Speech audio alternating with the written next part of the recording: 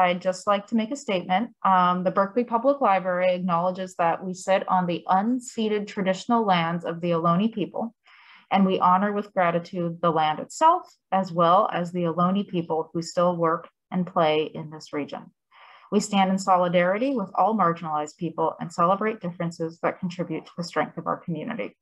Everyone is welcome here at the Berkeley Public Library. All right, so today's speakers are Diana Liao and Melissa Johnston.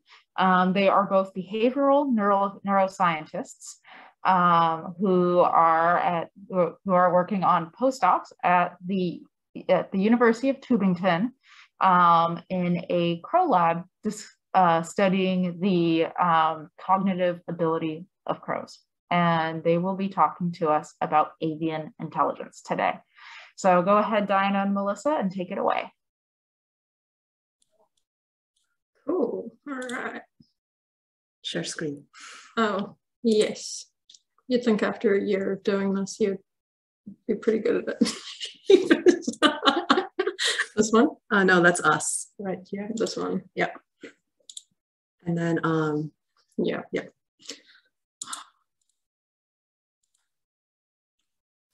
Display and swap. This one? Yeah. Awesome. Kelsey, can you see our screen? Can you hear us okay? Yes, we can hear you and we can see your screen. Cool. Yes. Okay. Great. All right, cool. Well, we'll get started. Thank you everyone for joining us today, and thank you for Kelsey and the Berkeley Public Library for inviting us. Today, our talk is titled Brilliant Birds and Their Brains, or as we like to say, bird-brained and brilliant. So the reason for our title is that historically, people have had many misconceptions about birds and their brains. We wanted to reclaim this phrase. So hopefully by the end of this talk, you'll believe that birds are super cool and so are their brains. But before we start, we wanted to kind of introduce ourselves a little bit more. Okay, and why we study birds. So this is me, and when I was young, or in this picture, not that young, I knew that when I grew up, I wanted to be a dinosaur. So sadly, I learned that this was impossible. And so what I do now is I study the closest things, birds. So birds have evolved from a group of two-legged carnivore dinosaurs called theropods.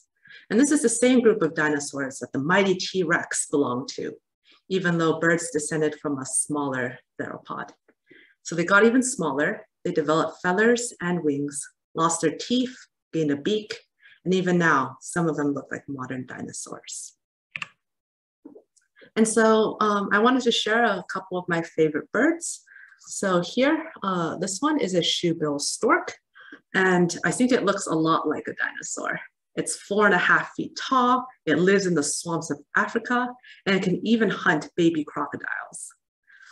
This is a tawny frogmouth down here. I just think they look really cute.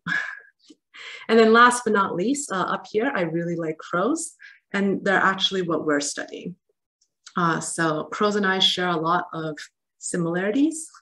For example, I really like shiny things.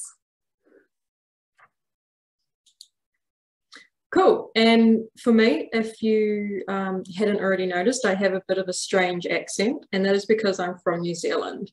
And being an island, weird things happen on islands. So for a lot of our birds, they've evolved very specific characteristics that are honestly not very useful for survival of the species. So I just wanted to point out a couple of my favorite. The first is the kiwi bird, which of course represents people from New Zealand as well.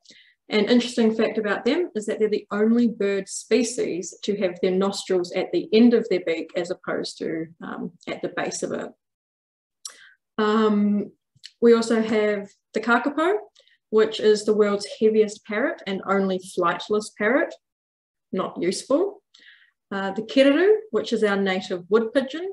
These guys are notorious for eating fermented fruit, getting drunk and falling out of trees. They're super cute. And the hoiho, which is the yellow-eyed penguin, which is thought to be the world's rarest penguin, potentially because it is incredibly antisocial and tries to communicate with high-pitched screams. So for me personally, I was surrounded by all these birds growing up, and I just wanted to keep being involved with birds. So this is a picture of me from part of my PhD studies, where I spent some time in another lab in Germany working with jackdaws, but I've also worked with pigeons, and now, as Diana said, we work with the crows. So yes, this is why we study birds. But let's get into it. So I just wanted to start off by highlighting how diverse birds are. So there are over 10,000 different species of birds. And here we've got a great figure of the sort of evolution of all the different species. So each branch here is where they've diverged from other birds. And right here in the middle is their last common ancestor, which was between 150 and 165 million years ago. And so each of these birds hold a very specific or occupy a very specific niche in the environment. For example, we've got the seabirds and shorebirds up here, but then we've also got some more commonly seen birds down here, like the pigeon and chickens. And then we've got some parrots over here. And basically, there are a lot of bird species. And so they are very cool, super diverse. But thinking back to, you know, how birds have been represented in society, they've always held this really highly symbolic value to people. And most often the symbolic meaning has come through in terms of representing a link between the human plane or the earth and the celestial plane. So heavens and, say, places after death. For example, sparrows, they're thought to be soul catchers in ancient Egyptian culture. And they've also been thought of as a guide between taking souls between heaven, world and heaven. And so that's why a lot of sailors have had tattoos of sparrows, so that if they get lost out at sea or if they die out at sea, then they have these sparrows on them to help guide them through to the afterlife. And of course, another bird that is quite often used as a tattoo is the phoenix. And this is meant to represent new birth or rebirth or new life. But there's a lot of other examples I could give. America, for example, just like New Zealand, chose a bird to represent them. And so for America, the bald eagle represents strength, courage, and freedom. So we use these birds in really symbolic meanings. But moving more towards the scientific value of the birds in history, we know that birds were really important for Darwin's theory of evolution. So when he went to the Galapagos Islands, he noticed that a lot of the finches there had different beaks. And so, as I mentioned earlier, weird things happen on islands. And so what happened here is that the birds evolved different styles of beaks because of different selection pressures based on the food they had available to them. So they needed to adapt their beak so that they could access different food and survive as a species. And also, people just love birds. People love them as a pet. For example, Mike Tyson here absolutely loved pigeons, bless him. At one point, he had over 350 pigeons living on his roof, which, you know, to some people that seems like too many, but, you know, he does his thing. But also a lot of celebrities and, weirdly, a lot of American presidents and high-ranking officials have also had pets in the past, including JFK, LBJ, and other people like Steven Spielberg, and yeah, lots of people. Anyway, so to a lot of people, birds are really important, they're really loved, but for some people, they don't value them so much. And so what has happened is we've come to have this term bird brain. So for those of you who are not familiar with this term, the Merriam-Webster dictionary defines it as a stupid person or a scatterbrain. And other synonyms include cuckoo, ditz, featherbrain, featherhead, and flibbertigibbet. Flibbertigibbet. But with such a rich symbolic and scientific history, how did our feathered friends become known to be stupid or represent being stupid? It all started in a philosophical sense in terms of having ignorant preconceptions. So in medieval Christian culture, there was this belief that you could rank animals on a hierarchy, or actually you could rank everything on a hierarchy of intelligence. And so at the top of the ladder here, we have celestial beings. So heaven, God, angels, this all-knowing, all intelligent sort of representation that we should all strive towards. And down at the bottom, we have minerals and soils and rocks and things that don't really do a lot, I guess, in a behavioral sense. And this is above that, we've got behavioral organisms, so really basic things like mussels and even plants. And here we have animals, sort of smack bang in the middle before the humans. But within this, we could also look at how animals were ranked within a category. So here we have some cute little insects and bugs down the bottom with some spiders. And then these more, I guess, ocean-based animals, followed by reptiles, birds, and then this large group at the top is mammals. So we have the dolphins and whales, the rest of the four-legged mammals, and then our closest relatives, chimpanzees, great apes, and monkeys. And so, as I said, the birds are represented right here in the middle.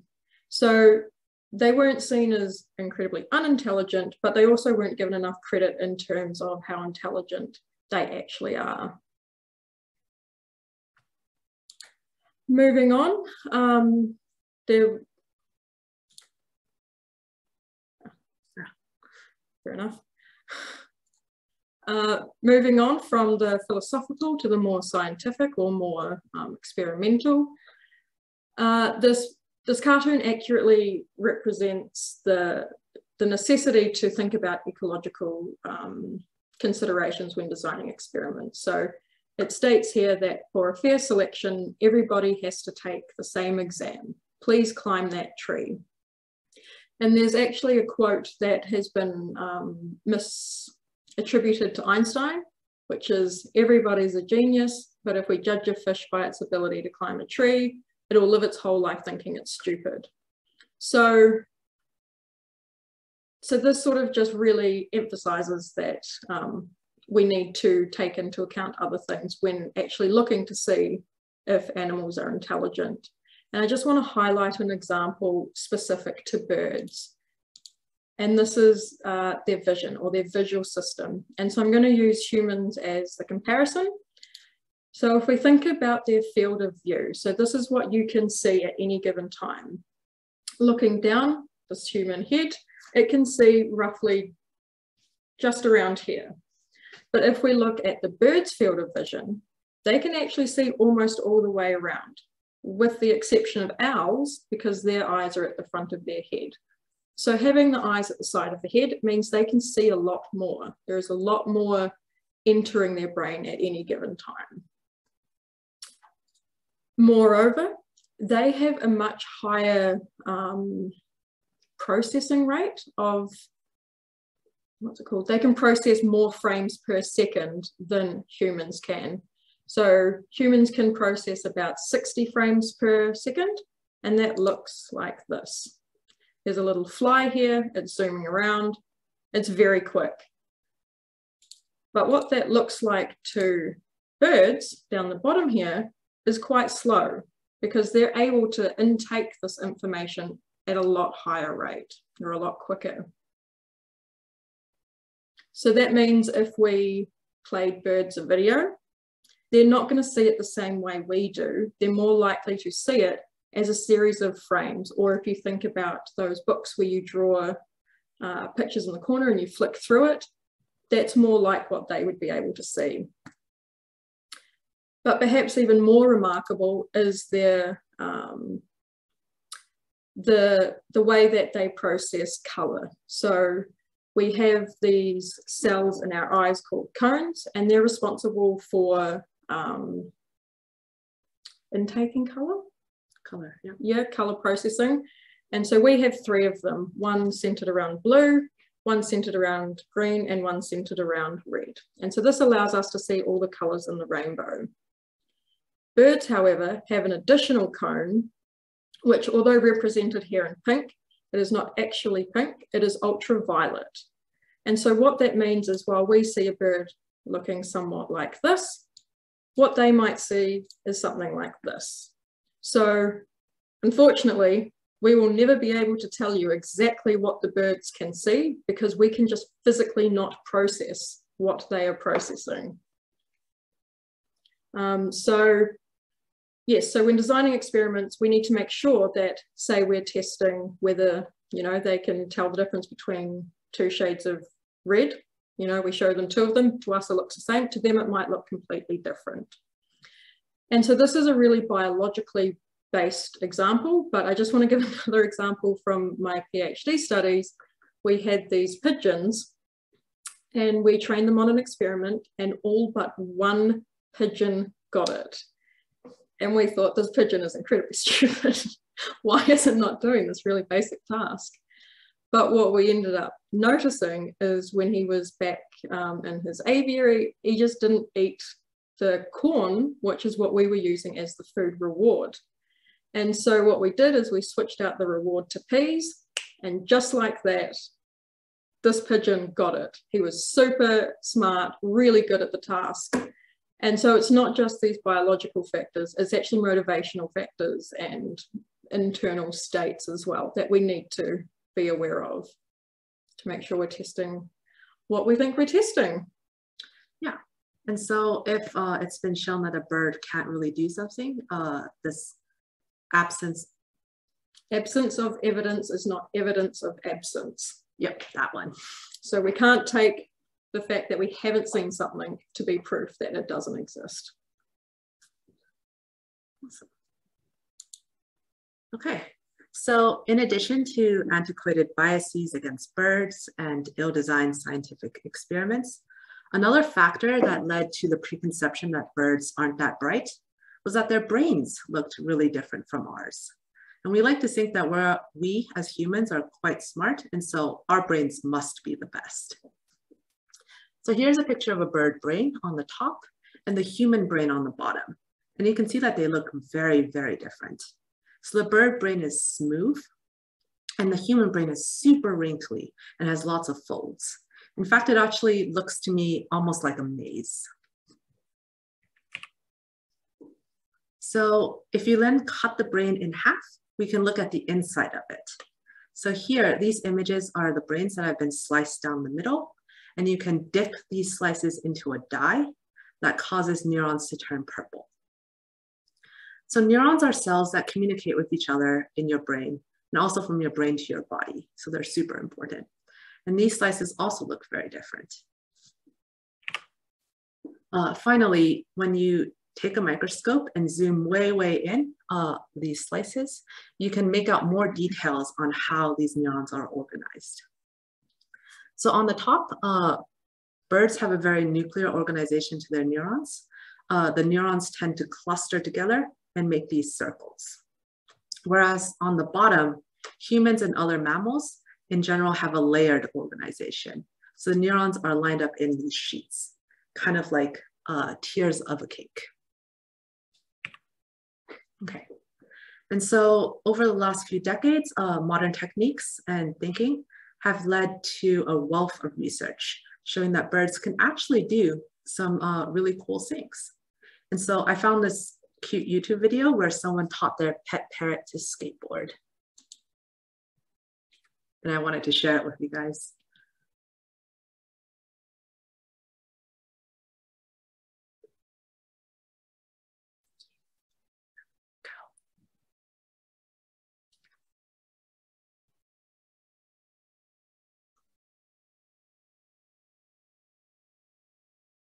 Nice. So this is a really impressive display of motor skills. But now we're going to move on and present some of the more compelling cognitive studies to argue that birds are super smart.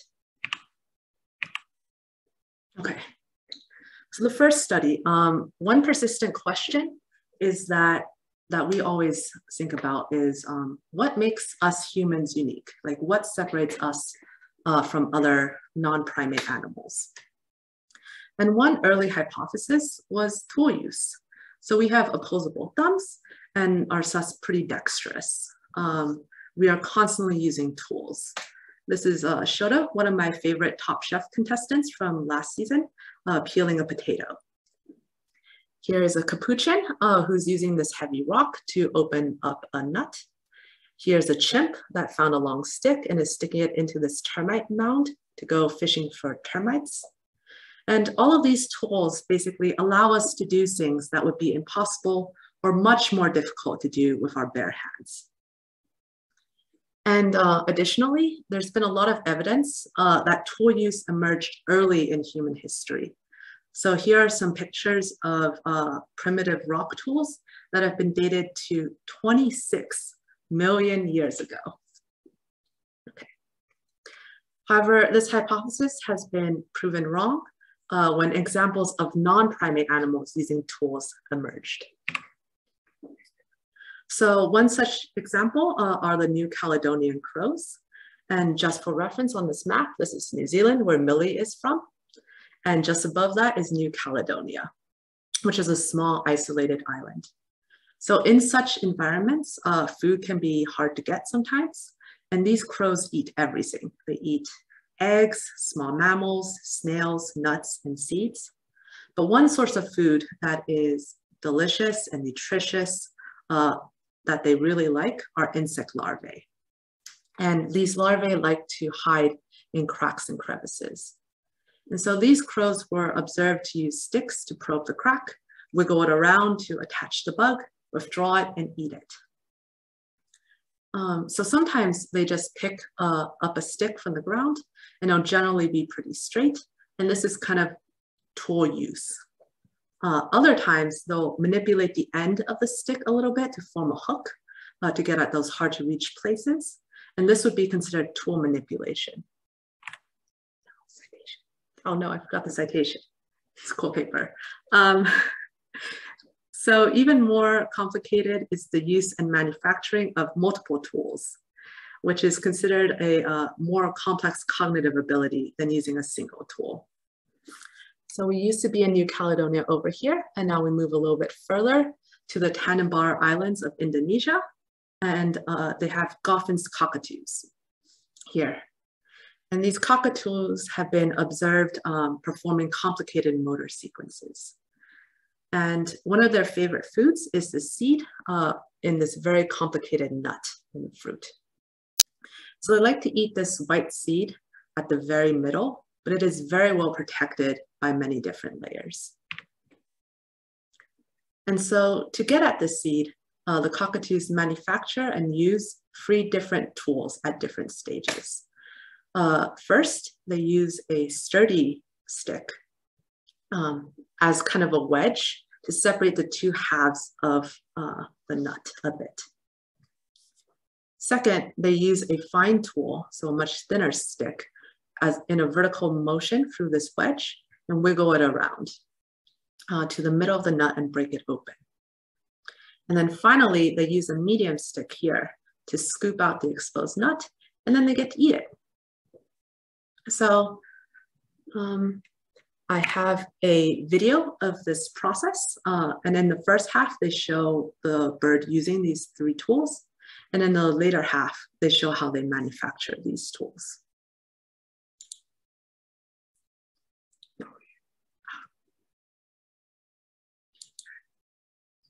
Side of the fruit's endocarp. Fine tools seem to have been used to pierce the mantle surrounding the seed material. And ultimately, medium-sized tools were used to extract the seed material. Furthermore, They found distinct differences in the manufacturing process between wedges and the other tools. Wedges were manufactured by severing a branch and processing the remaining stump. Fine and medium tools, on the other hand, were crafted by splitting fragments of a branch, which were further modified in the beak. Yeah. So I thought it was actually pretty amazing how complex this behavior is, given that the bird is using its beak to do all of these things, and it's just using its claws to hold this nut. Cool. So going back to the New Caledonian crows, I'm going to show you some work done to look at causal reasoning. So causal reasoning is the process of identifying the relationship between cause and effect, or the fact that A causes B. And so one way to do this is with the water displacement test, which comes from Aesop's fable of the crow and the pitcher, as shown here. In this fable, the crow is really thirsty and there's a jug with some water in it. So what the crow decides to do is pick up some stones and put the stones in the water to displace the water, rising it so that he can take a drink. So the object pushes the volume of water that is equal to its own volume. If it is an item that sinks, if it's an item that floats, then it's completely useless. So this is the water displacement test. And so this is actually quite easy to train animals to do. It's an easy setup. So for example, here we have our New Caledonian crow and we have a tube full of water. And sitting at the top here is a tasty wee treat that he really wants. And so what the crow needs to do is select from these items down the bottom here to raise the water up. And so let's see what he does.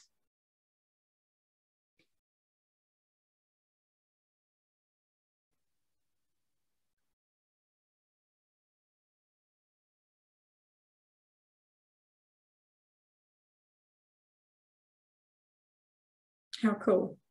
So what you might have noticed there is that he grabbed an item and threw it away. So some of these items were light and some of them were heavy. So these light ones did not sink in water. So I might just play that again. Here's a heavy item. He's thinking, yep, this is cool. And here's this really light item. And he's saying, nope, that's not going to help me. Great. In a similar paradigm, they still used the single tube, but this time they had items that were either solid or hollow. So the hollow items are not going to displace water very much, but the solid items will.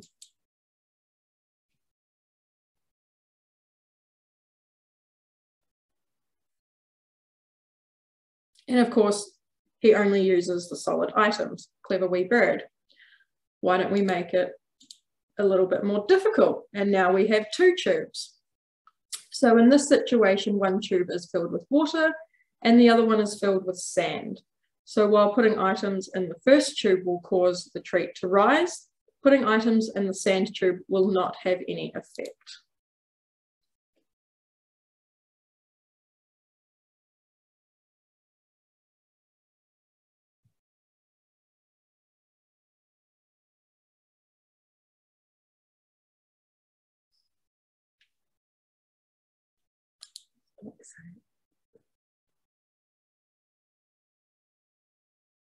Okay, so while we don't see him get the reward, I can confirm that the guy does get the reward. But basically, this video highlights that he ignores the sand and only goes for the water. Let's make it a little more complicated again. What happens when the tubes are not the same size? So here we have a wide tube and a narrow tube. Ideally, the crow will only go for the narrow tube because the displacement, there's less water to be displaced.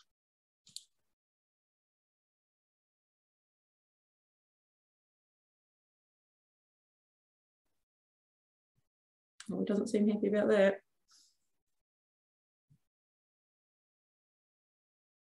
much better. Yeah.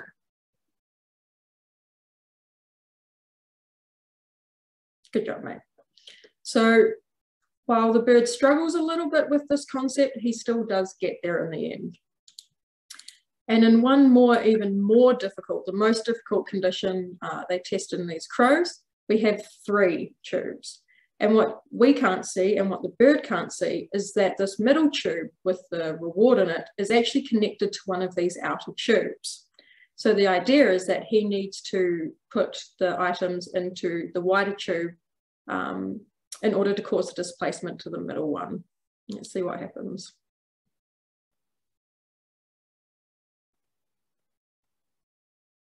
Cool, so now we know that it's the red tube that is connected.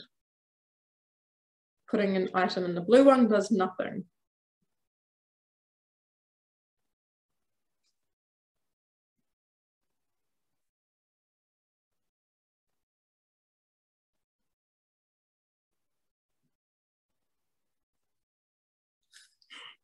Yes, I'm trying the middle one. Yeah. So eventually he does get this reward, but the authors concluded that, you know, while he could get through some of these, but not these more difficult ones, crows have an understanding of the basic concepts of cause and effect, but not a complete understanding. So they still struggle with more complex, perhaps in this case, not obviously linked cause and effect relationships. Cool. And so now we're going to transition from the physical to the mental. So theory of mind is the capacity to perceive and understand mental states.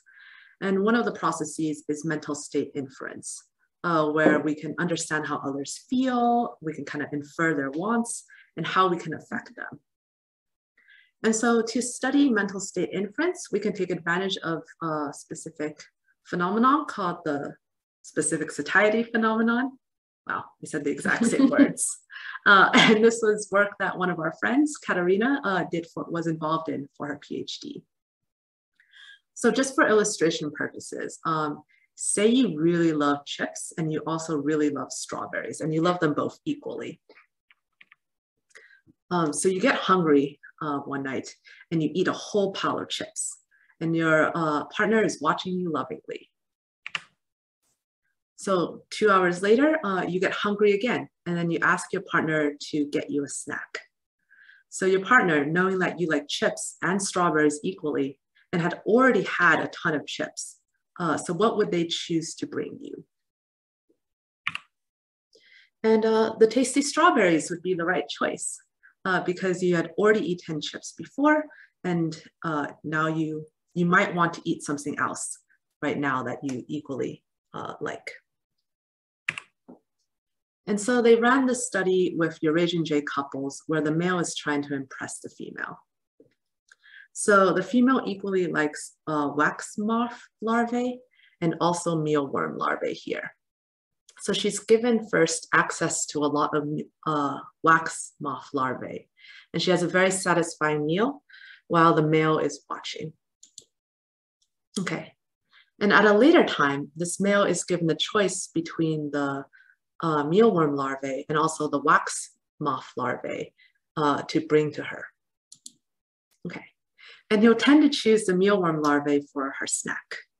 And so this choice kind of reveals that he has some understanding of how she's feeling and what she would be in the mood to eat. Cool.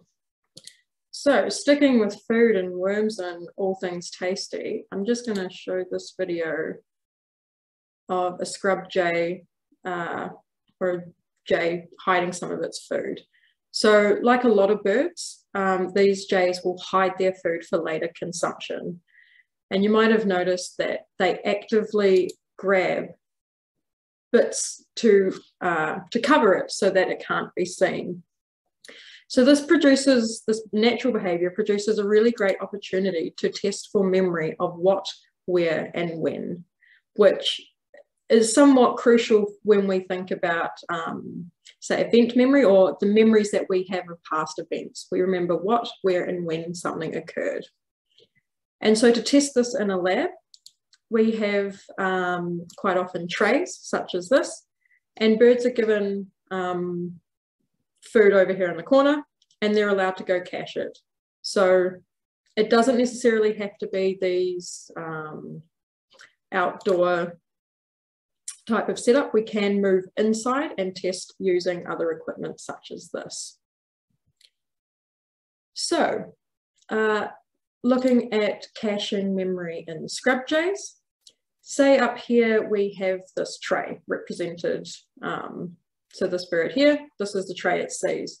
Just for ease of explanation, I have coloured some of these wells red and some of them blue. And so what Clayton and colleagues did is they allowed the birds to cache peanuts, which are quite a valuable item. Birds really love peanuts, especially our crows, actually. But birds love peanuts, right? They're great, and they last a really long time. So they're a great item to cache because it gives them longer between when they have to return to them. So these birds cache these in all of the red locations. Then 5 days later, they were given the option or the opportunity to cache worms. And so, as Diana mentioned earlier, larvae and other meaty sort of rewards, I guess, are much more valuable. But the problem with these rewards is that they degrade or they break down and die very quickly. So 5 days later, they cache these. In other situations, it was done in the opposite order. So first they cached the worms and then they cached the peanuts. So what they wanted to see is whether these birds would go and look for the worms or the peanuts. So 4 hours later, they were given the option to go looking for these items that they'd already hidden. So for this first condition where the worms were recently cached, they found that the birds went back for the worms. Super tasty, really loved them. But in the second condition, where the worms were cached 5 days earlier, they weren't in as good a condition. And so what they found is that the birds opted for the peanut because it sort of suggests that they knew that the worm would have broken down to a point where it wouldn't be worth eating. So this somewhat simple design is a really great way to test the what, where, when memory, because it covers where things were cached, what was cached, and also when things were cached. So this is a really impressive experiment from an excellent lab showing these more complex behaviours in birds. Yeah. Okay, really cool study. Moving on. So the next topic is one that is near and dear to our lab. So our lab does a lot of studies on numerical competence because numbers and maths in general are pervasive in our lives and also in the wild. And one example of the wild that I really like is brood parasitism. So here is a warbler nest with beige eggs. Well, not sure if it's a warbler, but it's a nest with beige eggs. You can kind of see here, there's also a blue speckled egg in there. And so a different species of bird, for example, a common cuckoo, has snuck into this nest and laid an egg. And we have terms for birds like this cuckoo, which is a brood parasite, because they don't take care of their own chicks, but kind of depend on other species of birds to do so.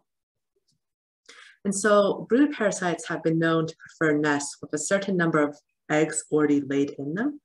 And they do this to kind of time when their own chick would hatch and get cared for by the host bird.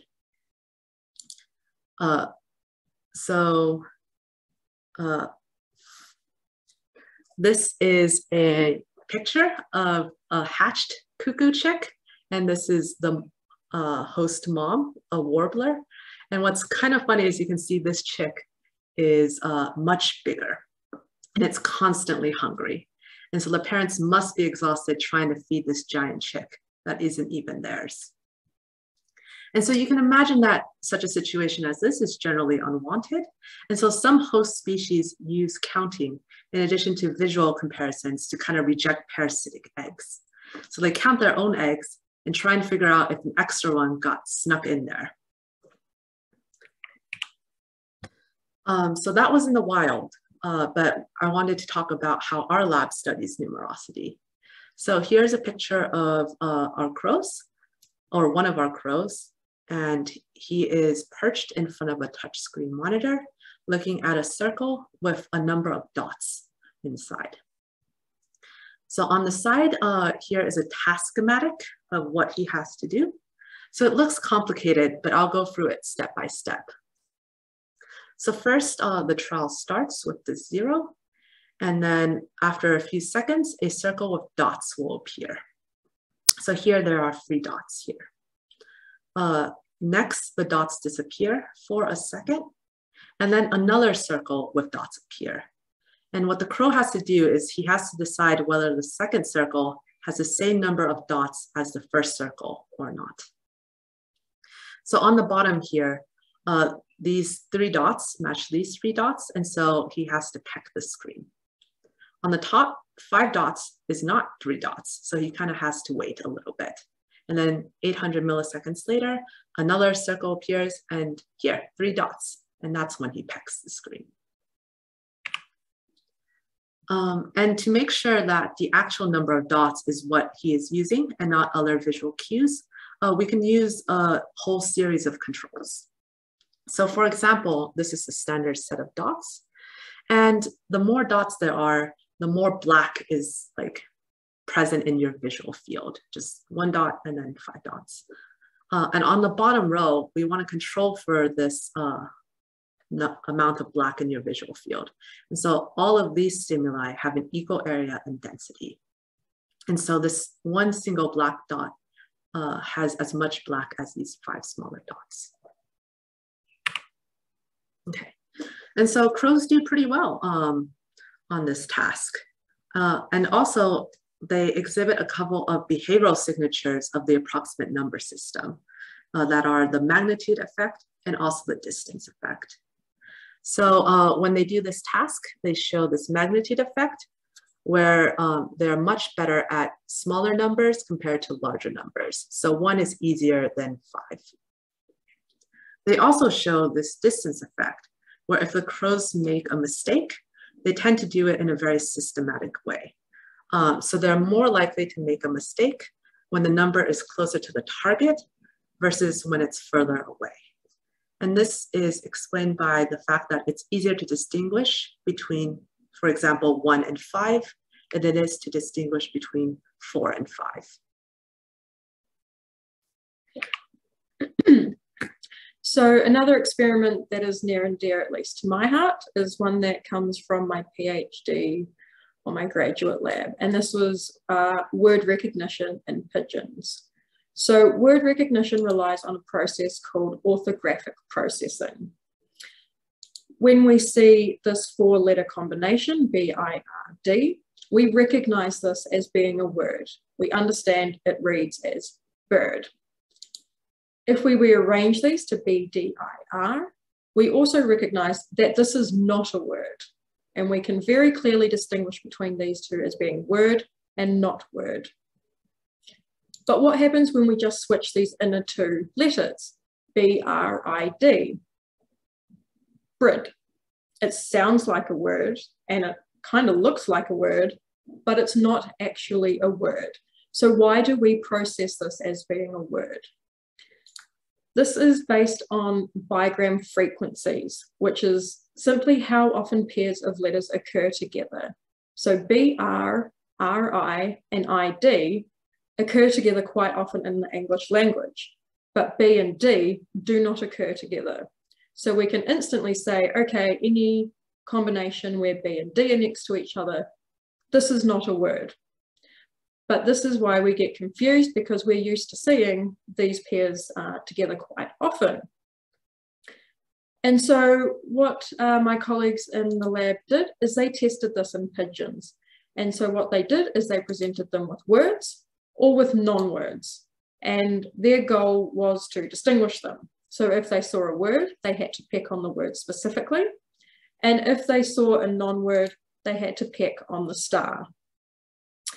So I'm just going to show you the video of just because the words or the letter combinations are very small, I've included them here, and the order that they appear is furt, grr, grey, fret, duke, and bust.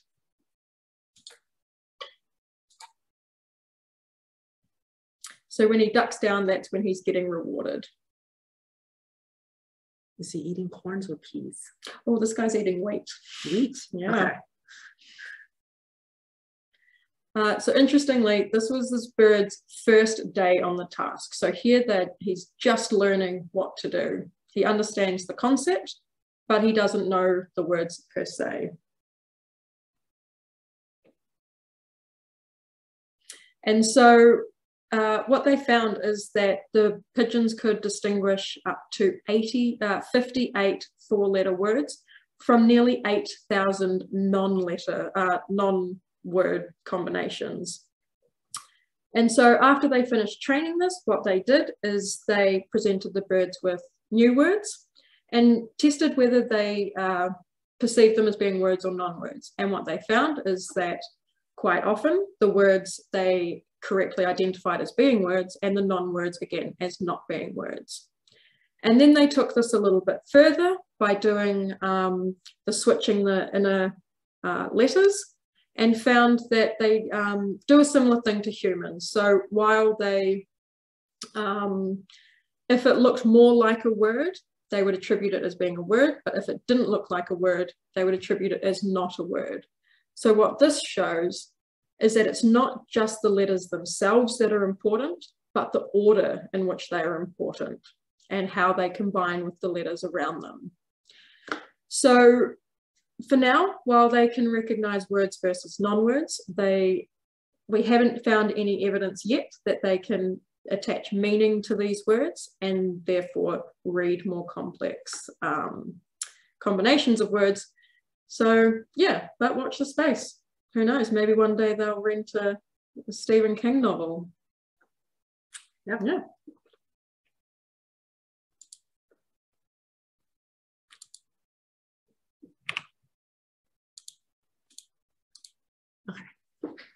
All right, so next is vocalization. And vocalization is a topic that is of special interest to me because it's what I study. So we are constantly communicating through language. I'm giving this talk right now, but babies are not born fluent in a language. They're constantly,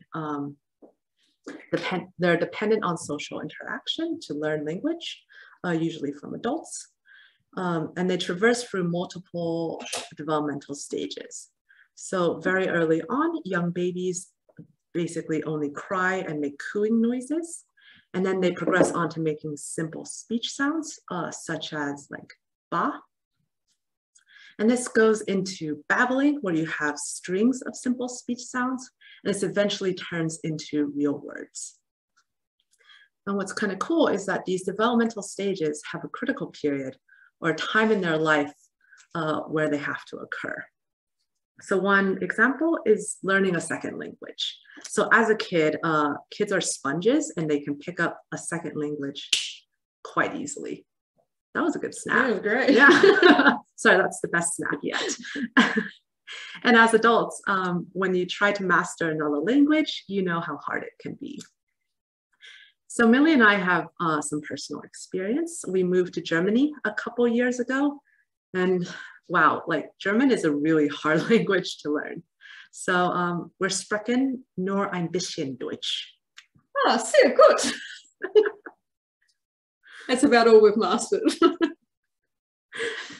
And kind of what drew me to this topic of vocalization is that the evolution of human speech and language is one of the great mysteries. So we communicate very easily by talking, we talk a lot, but our closest relatives, apes and other old world monkeys, are not super vocal. They actually prefer to use more gestures to communicate. And also their babies are born already able to make all the sounds that the adults will make. And so these babies still have to learn when and kind of where to use their calls, but they never learn to make new sounds. And then further back, we have more vocal species. So we have the smaller New World monkeys, we have whales and dolphins, and of course we have birds. So songbirds are known to have vocal imitation learning. And the female chooses her mate by his song. So it's really important for him to teach his sons how to sing. So the juveniles also go through several developmental stages, from babbling to subsong to classic song, before reaching crystallized song. And this is the song that they'll sing for the rest of their lives.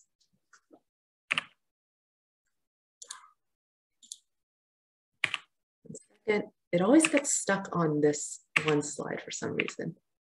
Okay. So here's a video with some examples. It'll start off with the father's song, and then you'll show the son's song at different stages, so days post-hatch. And basically, as they get older and older, their song becomes more and more complex and more similar to their father's song. This is the father's song.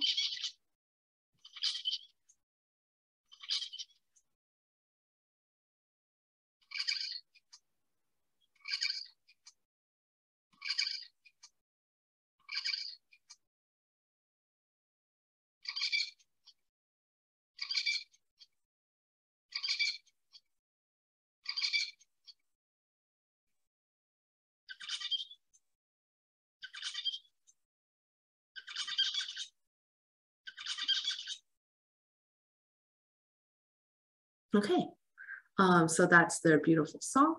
And zebra finches learn this one song, and they'll use it to serenade females for their entire lives. But the songbird family is quite heterogeneous.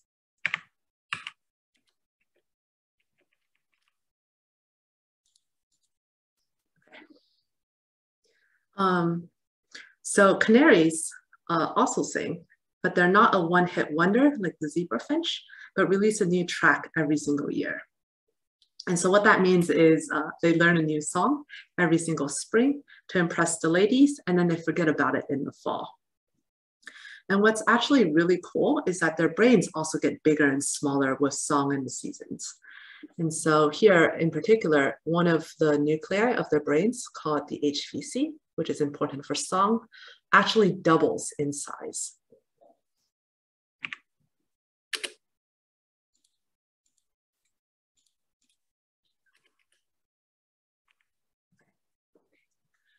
So in the canary case, bigger is better, but absolute brain size is not the best predictor of intelligence. And when we think about all the different bird species, they generally have quite small heads and thus smaller brains. But as we've shown, sometimes their behavioral performance are on par with primates, like this macaque monkey, which has a much bigger brain. And so instead of absolute size, we can also look at relative size. So here is a figure with a bunch of different species. And here is the body size, and here is the brain size. And you can see that most mammals fall along this line here, with the elephant at the very top. And on top of this one line, there are two different groups. One of them is the primates, so humans up here, and rest of the primates here. And also this orange group, which are the birds. And so this is the same graph, body size on the bottom here. And on the side, instead of looking at the size of the brain, we have the number of neurons in the brain. And remember, neurons are those important cells. Okay, so when we look at the number of neurons, we see again that orange and red, the birds and the primates, separate themselves from the rest of these other animals. And so it's been thought that the number of neurons can be a biological correlate of cognitive capacity. Okay, so we also briefly touched upon different parts of the brain. So for these figures, I want you to kind of just focus on the colors and not really the word labels. So this is a human brain, and you can see that all the folds of this brain are green. And this green part represents the pallium, which is thought to be the part of the brain where intelligent behavior arises. And there's a lot of green on this human brain. And so historically, it was thought that in birds, since they don't really have these layers, that the analogous green bits, the pallium, is very small. So there's only this tiny sliver here at the very top, and also this bump here in the front. However, with recent experiments, the classification of, and a lot of discussion, the classification of these areas have changed. And now, as you see here, there's a lot more green in the bird brain. And so terminology is important for shaping how we think about brains and also the associated behavior of these animals. Okay. And then furthermore, there's also been differences between different species of birds because Millie said there's like over 10,000 of them. And so they wanted to see what makes some birds potentially smarter than other birds. So here are a few different bird species and a slice of their brains underneath them. And so we have the pigeon, chicken, ostrich, and corvids, or this is a crow. And in green, similar to the previous one, is a part of the brain called the nidopallium. And this is one that's been compared to a lot to the primate prefrontal cortex. And they all have this green region. So when you go into this green region and you count the number of neurons, what do you find? And you basically find that corvids, which are considered very smart, have much more paleo neurons than other bird species. So they have more than the pigeon and the chicken, and also more than the much larger ostrich. And so this idea is that they have smaller brains, but their brains are scaled larger than the size of their body, but they also have many more neurons. And so some of our take-home messages would be that science is always evolving, and so is our understanding of birds, because we try to figure out what birds can do very early on. And more techniques and methods and careful discussions have led to better experiments. And we're scientists right now, we're also trying to design more experiments to learn more about birds. Okay. Bird behavior is pretty amazing. I hope you guys enjoyed all of the videos. Yeah, what was your favorite? Of the videos? Yeah. I like when the crow gets the wee reward out of the tube. Yeah, the water looks so happy. Yeah. And also bird brains are amazing. So they pack all of this processing power and computational power into such a small brain. Yeah. But most importantly, regardless of what you liked or didn't like or did take from this talk, we just want you to remember that being bird-brained is brilliant. We're reclaiming this term and thinking of it as a positive thing from now on. So yes, thank you for listening. Hope you enjoyed it. Right, thank you so much. That was a fantastic talk.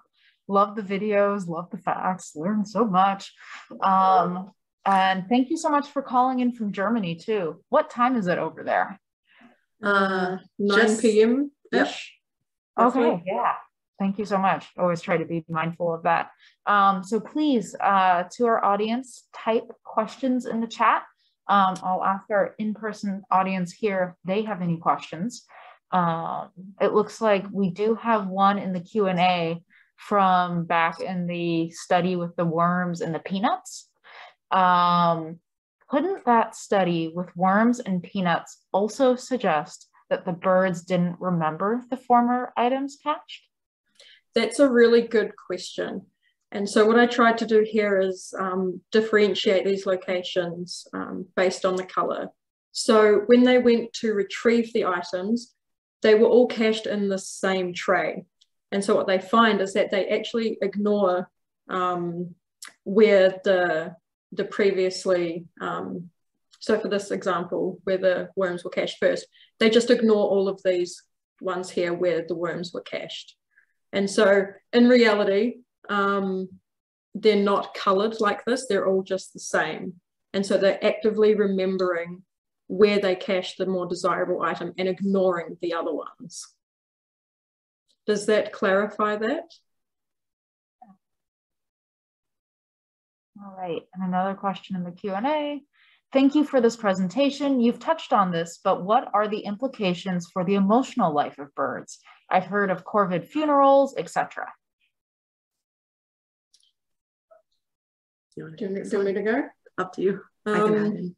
I mean, I'm not sure if we are at the point where we can attribute emotional states to birds. So we can observe their behavior such as this, these funerals, but we can't ascribe emotions to them, partly because we can't just simply ask them. What we can tell you is that, what are the implications? I mean, we can say that you can make birds happier and not so happy, and we should always strive to make them happier. Yeah. Perhaps this suggests that, you know, one day we will be able to find a way to test for their emotional states, right? Communicate with them. Yeah. And I think another point with the corvid funerals is that we as humans tend to think that we are the center of the world. So we tend to anthropomorphize things a lot. And we're doing that by calling it a funeral. But like, for example, it's really important to kind of look at factors that influence your own survival. And so when you see a dead conspecific, you might want to go check out the environment and like kind of figure out what happens. This might be kind of separate from the idea of a funeral. So they might be seeing if there was food around that they should then avoid in future. Or any objects, or but it is really interesting, and I'm looking forward to seeing more research come out of this. All right, another question. What does the difference in neuron shape of a bird brain actually mean in terms of intelligence, or the way the bird receives/transmits information versus the human neuron shape? So this is a really active area of study, looking at the morphology of the different neurons. And I didn't really present very much on that. I just presented on the density and the number of neurons. And like one like kind of hypothesis is that birds are able to do so much with a much smaller brain because they pack a lot of their neurons. And so this might affect the connectivity between neurons, or maybe gives rise to some sort of circuit motif that allows them to more effectively transmit information and maybe have like a faster processing speed or something like that. Do you have anything to add? No, I think that covers it. Yeah. I mean, but we don't actually know that much about the neuron shape, so watch the space. All right. Gail asks, what is the implication that birds and certain other animals can increase and decrease their neurons as needed? So this is the canaries. So they don't purposely choose to grow and shrink their brains, but it's quite amazing that this is the solution that they've kind of ended up on. And so this study was really controversial when it first came out, because neurogenesis, or the ability to grow new neurons, was thought to be something that only happened in development. And so that they were able to show that this happened in adults, and not only once, but over and over again, was really interesting. And so this might mean that the number of neurons is related to the complexity of the behavior. So they needed more neurons to sing these really elaborate songs to impress the females, but when they didn't need them anymore, they didn't need these neurons anymore, and so they died off. Because neurons are actually really energetically expensive. I think your brain takes up what, like 20% of the energy from the food you eat? Depends on the task you're doing. Yeah, okay. But it takes up way more energy of the food you eat than its size would suggest. Yeah. And so there might be some interesting relationships between number of neurons, energetics, and behavior here. Great question. Yeah. Right. Thank you. Okay, Cherry asks, any idea why birds didn't dig up the worm sooner, or why store a short-term food? So for this experiment specifically, the birds were on a very set schedule. So the experimenters controlled what food they had access to and when. So they purposefully only gave them access to the peanut first, and then the worms later, or vice versa. And then they were taken away and brought back into the space with the trays. So in this example, they just did not have the opportunity to dig things up earlier. But generally speaking, I would suggest that if they cached a perishable item, such as the worms, they would return to them much sooner, because it's more beneficial for them to eat them while they're fresh, and then these less perishable items they can go back to later, say if they don't find other food sources. Okay, cool. All right, an anonymous attendee asks, do you have a favorite bird and why? So go ahead and each pick a bird. Yep. Do you want me to go back? Let's go back because my favorite bird looks cool, and I'm just going to show it off again. So yeah, right here, this is my favorite bird. This is a shoebill stork, and it looks like a dinosaur. It's 4.5 feet tall. It lives in the swamps, and it can hunt crocodiles. So pretty badass bird. Okay, and for me, I feel like this is a really unfair question. It's like choosing your favorite child. I mean, okay, what are one of your favorite birds? Okay. I really, really like this native wood pigeon from New Zealand. It looks kind of like a regular pigeon, but it is about twice the size, and it's beautiful. And you can hear them swooping from really far away because they're so big and heavy. You can hear their wings flapping, and it's just like, and when you see them in the trees, you might have missed it. I said that they like to eat fermented fruit. They get really drunk and they fall out of the trees. They're really silly, silly birds. So that would be my favorite, I think. But it's just so hard because they're all so different. I would say so far in my career, my favorite to work with has been the crows. Not that I would ever tell my graduate supervisor that. Hopefully he's not here. But that's just because they're so fun to interact with. And it just makes our life so much fun.